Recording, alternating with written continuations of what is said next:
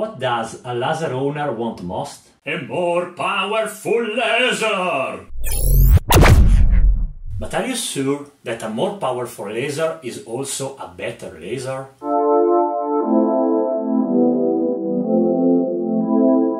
Hi mate, and welcome to my garage. In this video I will tell you some things that only experts know about laser diode for laser engraving, and clarify some myths such as what about the real power of a laser diode? Are Chinese lasers reliable or not? Is a more powerful laser a better laser? 40 watt laser. Is it a scam? Can metal be engraved with a laser diode? And do I really need eye assist? The heart of an engraver is the laser module, which is made of 4 parts: diode, lens, heatsink and driver. The laser diode is a small electronic component that is not intended to be used in the engraving process. In fact, if we read the technical sheet of laser diode, we will never find laser engraving in its application. But he doesn't know, and so he engraved the same. What about the real power of a laser diode?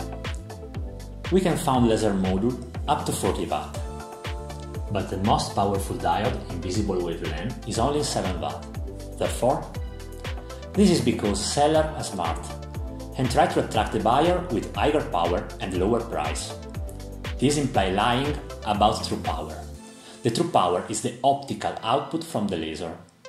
The one declared by the seller is the electrical input power, that includes conversion losses due to driver efficiency, power loss in it, and often also the current used to power the cooling fan. Are Chinese lasers reliable or not? Well, it's like asking if pizza outside Italy is good or not.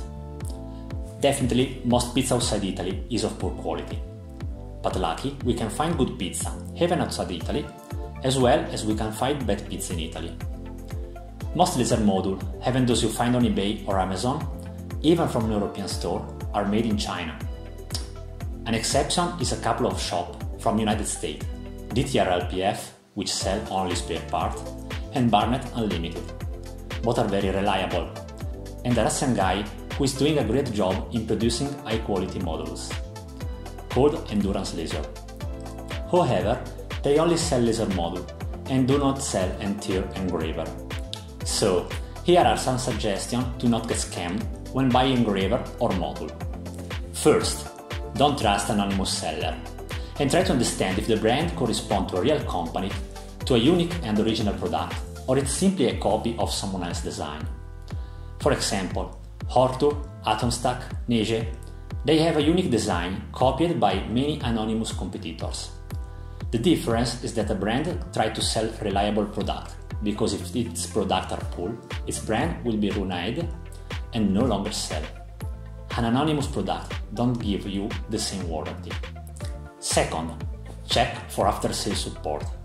Search the internet and see if you can find a forum, a Facebook page, a site, an email address on which the manufacturer can be contacted and provide assistance. The diodes module can break, they can be failed, or you may simply not understand how to use them. After-sale assistance is fundamental. Third, do not trust who does not tell you the optical power. Honest sellers also declare optical power of the diodes, not only electrical power. Fourth, do not trust too high power and too low cost. There is something wrong with this. Is more powerful laser a better laser? The way laser engraver work is by concentrating the light in a really small dot. It's a little like when you use the magnifying lens with the sun. Smallest is the dot, more powerful is the engraving. Here is where deception is. A laser diode without a focusing lens would not produce a point by its nature, he would make a bar. Higher is the laser power, widest is the bar. In technical, we call this issue divergence. This means that high-power laser diodes are more difficult to focus into spot. This is a comparison test between the trace left by 7 watt, 15 watt and 20 watt laser from Hortur and 20 watt from Atomstack on a piece of anodized aluminium.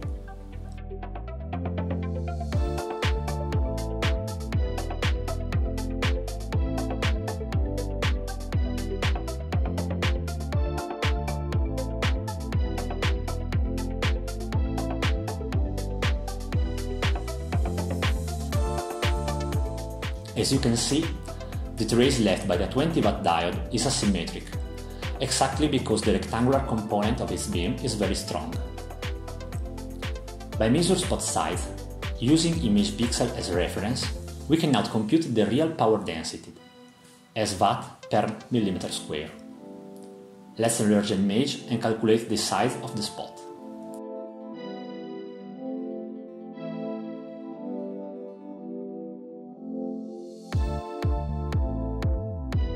So, here is the result.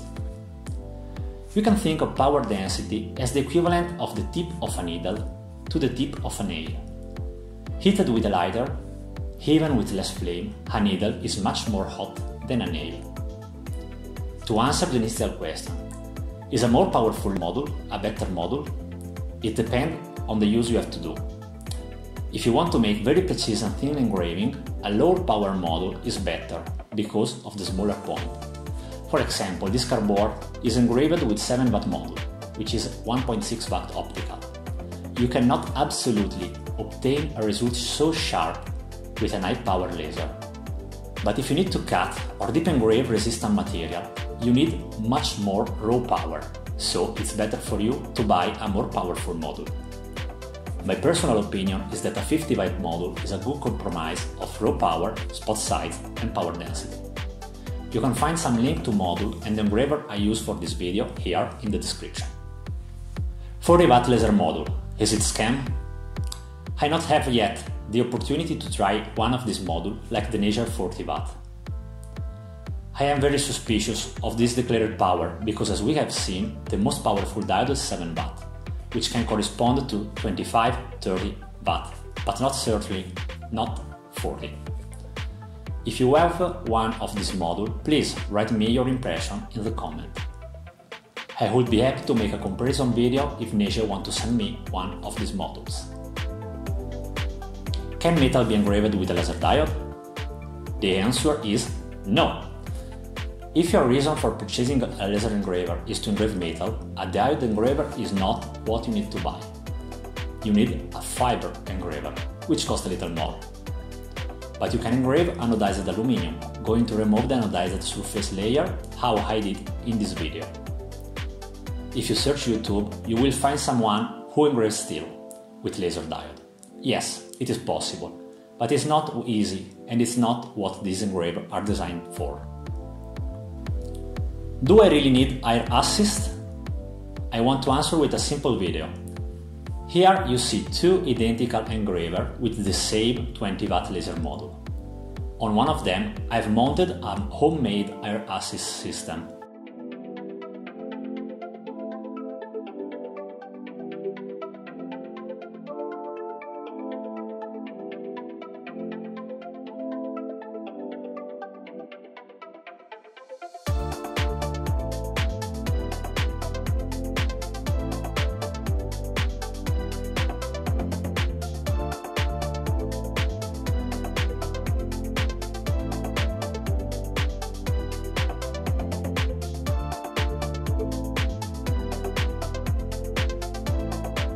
The cut made with air assist is faster, cleaner and can go deep.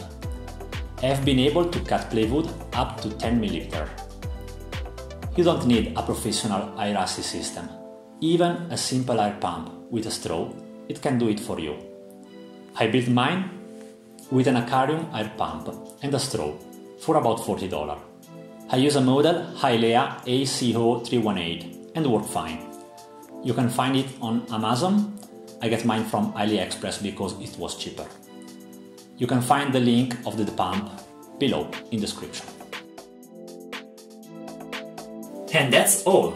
To stay up to date on new videos and laser tips, subscribe to the channel and activate notifications.